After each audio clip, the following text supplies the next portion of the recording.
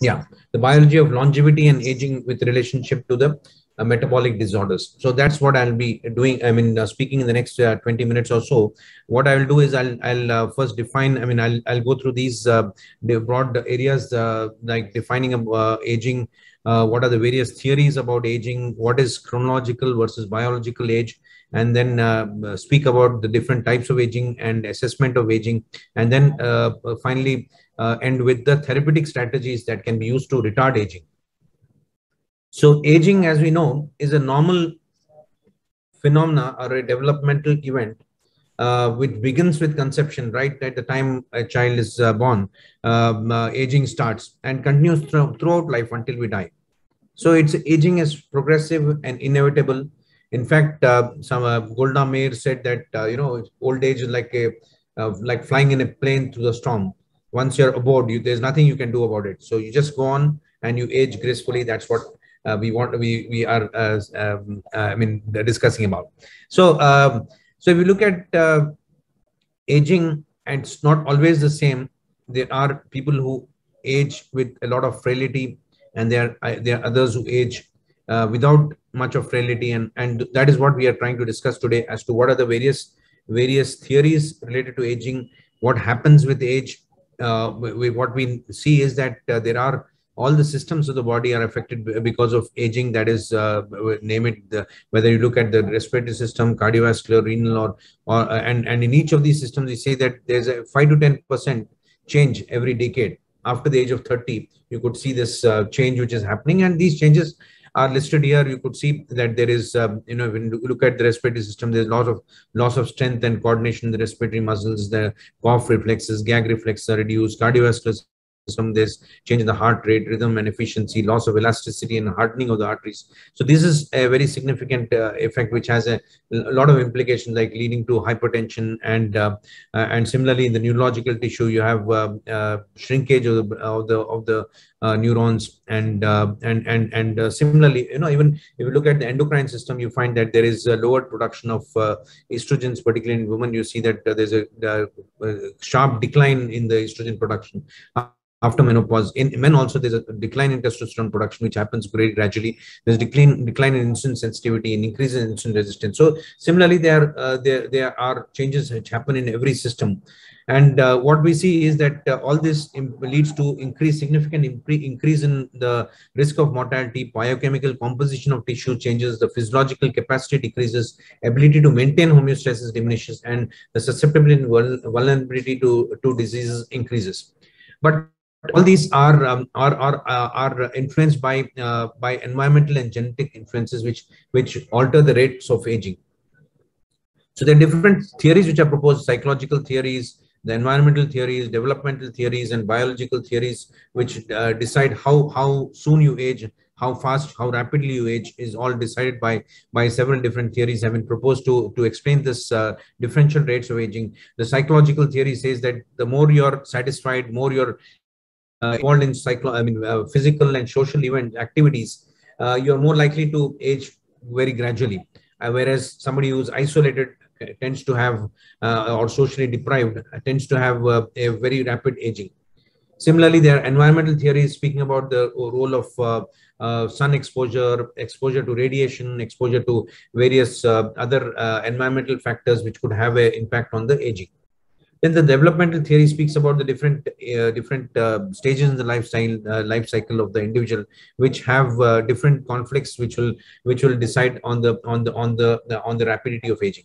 Then you have the biological theories, which are basically discussing about, I mean, over the years these have changed over. Different theories have been proposed: the wear and tear theory, the accumulation of mutations, the pleiotropic theories, and then the free radical hypothesis. All these have been proposed. But basically, broadly, the biological theories, you can divide it into two categories. You could say that they are the programmed theories and those with the damage or error theories. So there are two sets of theories, you could say. Each one of them have different postulations that are there. In the programmed longevity theory, what we are saying is that we are speaking of aging as a sequential switching on and off of certain genes, with senescence being defined as a time when age-associated deficits are manifested. So there are different processes which are predestined, and these could be manifested in the form of telomere shortening in the at the chromosomal level, or different manifestations which I will be speaking further in the next few slides.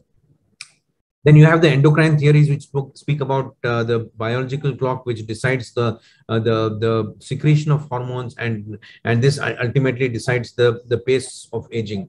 And as we said that there's a decline in the sex hormones, a decline in the insulin secretion, decline in growth hormone secretion. So all these are and increase in cortisol production. So all these are factors which decide which lead to sarcopenia, and which also influence the rate of aging. Then you have the programmed aging theories. You have the immunological, in the same programmed aging theories, we also have the immune programming, which declines over time, and which also again leads to vulnerability to infectious diseases, and ultimately leads to aging. The other set of theories are the damage or error theories, which speak of the wear and tear of various tissues that decides the rate of aging. And there are other aspects here, that like the cross-linking theory, which was proposed in 1942, which spoke about the cross-linking proteins, the damaged cells and tissues, which slow down the body processes and result in aging. So this could be one of the mechanisms that are contributing to aging. Apart from that, the accumulation of free radicals and the free radical injury is also another factor. The DNA damage which happens with various factors also leads to increase in the rates of aging. Now, what we have to understand is basically that there are two broad areas. We have the chronological age versus the biological age. While the chronological age is decided by the number of, decides the number of candles that you have on your birthday cake, but the biological age is decided by various other factors. So if you look at the relationship between chronological age versus the biological age, you can see here that that those individuals with cardiovascular disease, those with metabolic disorders like type 2 diabetes, chronic kidney disease, autoimmune diseases, they tend to have a more rapid aging, as you can see here. And you could see even more premature vascular aging in people who have genetic disorders, familial dyslipidemias, progerias, and inherited arterial calcification syndromes. All these conditions, you see that there is a much faster aging in this scenario. While you could have other scenarios where you have delayed vascular aging, and that is what we are looking at. And those are the centenarians and super centenarians who tend to have a more gradual aging, and they have a delayed aging. So if you broadly look at the factors which influence aging, you could say that you have factors like like the presence of various metabolic disorders, which you spoke of just now. Then sleep deprivation is another factor, another important factor, which can lead to a senescent accumulation of senescent and and associated secretory phenotypic cells. And then you have other situations like gut dysbiosis also can influence the biological aging. So there are different factors which are playing an important role. Thymic involution is another factor, and ultimately what we see is that there is impaired immune responses, low-grade inflammation present in patients who start, in individuals who start aging early. So if you look at it at another perspective of aging, you could say that that aging is nothing but garbage which one collects as when they are young, and that manifests as old age. And staying healthy isn't just how old you get, it's about how you get old. So that's what we are looking at.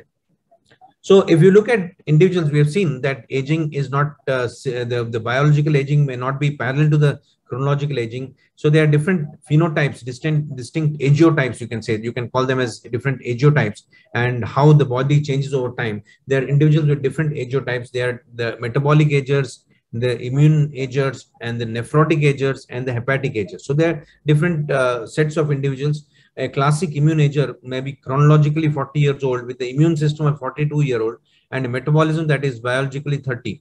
This person would likely remain more slender in old age, but would also be increasingly prone to immunocompromise and related conditions over the course of their life. Versus a metabolic ager, on the other hand, might retain a healthy immune system while increasingly struggling with diabetic risk factors and weight as he grows older.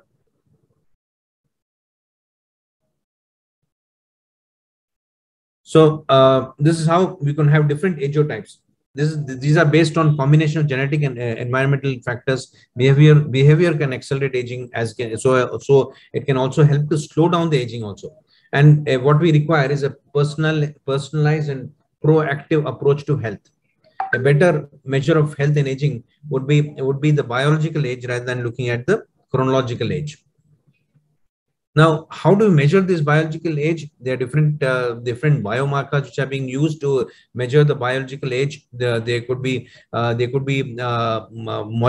and cellular markers like the telomere length, the DNA, the somatic mutations, the inflammatory markers, the IGF-1 levels. All these could be one set of molecular and cellular markers. We have the functional and structural markers like the arterial stiffness, blood pressure, endothelial dysfunction, intimal thickness, then the atherosclerosis. All these could decide. The calcification of the arteries also is very important in terms of deciding the vascular aging.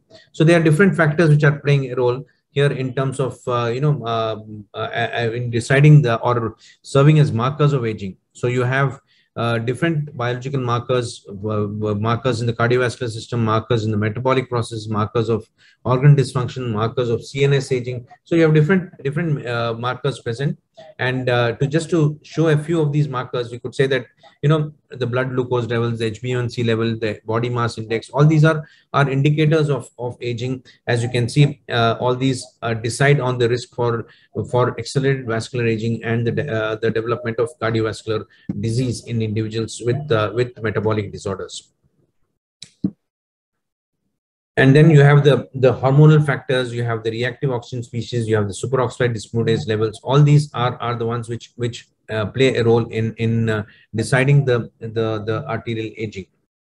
Now you have other factors like the histone modification or epigenetic factors like histone modification, the loss of histones, and also the accumulation of certain non-coding mRNAs, which are at the cellular level, showing our markers of aging. Having looked at all this, the major question that comes to our mind is, can we retard aging? This is the major $1 million question that is in everybody's mind. So I think what we have understood is that aging is highly individualized, depends on various biological factors, and this has been shown even in the recent multi-ethnic study of atherosclerosis, has shown that vascular aging does not progress equally in all individuals. It progresses differentially in different individuals, and therefore there is a potential for different agents to retard aging. And if you look at the therapeutic options that we have today, we have three major therapeutic options that we have: hypocaloric diets being one of them, exercise being another one, and the drugs. So let me just quickly discuss about each of these factors. If you look at this cartoon, you can see that there is a depiction of how a hypocaloric diet can have a significant impact on influencing the primary aging factors. It can lead to reduction in the oxygen consumption, leads to reduce the DNA damage, reduction in oxidative stress, and ultimately leads to reduction in the factors that promote aging, and also alters the secondary factors which promote aging, and ultimately all this leads to a slowing of aging. The calorie restriction diet, as you can see, has been shown in various studies to have anti-aging effects, and the calorie restriction's most reasonable anti-aging intervention is shown in this meta-analysis of several different studies, and they have all shown that calorie restriction has a significant impact. And this produces a consistent result and has been shown to reduce aging in various trials. And what is important is to strike a balance, restrict the calories, but don't cause undernutrition. The calorie restriction is to the tune of about 200 to 750 calories restriction every day, so as to target a weight loss of about 10% in 6 months, and then the weight loss, then what is required is weight maintenance. And one important thing is, here we are looking at protein supplementation of 1 to 1.2 grams per kg per day of protein supplementation, and along with that we are also looking at good vitamin D and calcium supplementation, so as to maintain the muscle strength and muscle function. This is what we have also spoken in our review recently, which we published in the Diabetes Metabolic Syndrome and Obesity Targets and Therapy, where we spoke about the protein content being about 1 to 1.2 grams per day. Then the other important aspect that we are looking at is, are there any mimetics to this calorie restriction? Any drugs which can mimic calorie restriction? So to that end, we have metformin, we have SGLT2 inhibitors, which serve as calorie mimetic agents, calorie restriction mimetic agents, and we also have the GLP-1 RAs, which are all these three different classes of agents work as calorie restriction mimetics. They produce the same effects as calorie restriction, and probably they are drugs which we are all looking ahead to providing us a protection from aging. Then let us look at the role of exercise. If you look at the role of exercise, exercise has different influences. One is through the mitochondrial biogenesis, improving the mitochondrial biogenesis, having influence on the cerebral angiogenesis, and also having effects on the various inflammatory pathways. And through all these mechanisms, what happens is that exercise provides several different benefits, which reduce oxidative stress, reduces inflammation, and improves endothelial function, and leads to decrease in the markers of aging.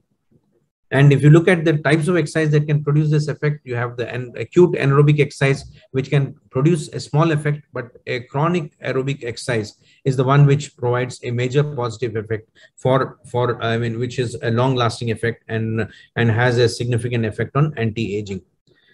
And if you look at various studies, we have got different studies which have looked at that, which has shown the beneficial effects of exercise in various organ systems.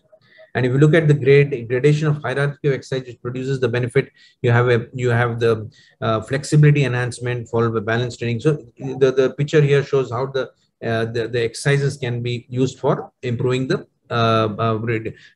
for its anti-aging effect. Then the exercise mimetics, again, metformin and SGLT2 inhibitors provide exercise mimetic effects also, because they produce some of the effects of exercise, which are benefits which are produced by exercise, but through activation of the AMP kinase activity, and through other pathways, the SIRT1 pathway and the PPAR gamma pathways.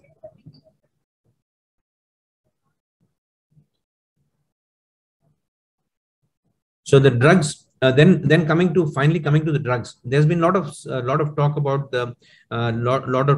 use HRT as an anti-aging therapy, and OCPs as anti-aging in the 1930s and 1960s, but we have moved a long way from there. And we also know about the role of testosterone in late onset hypogonadism in terms of providing the benefit.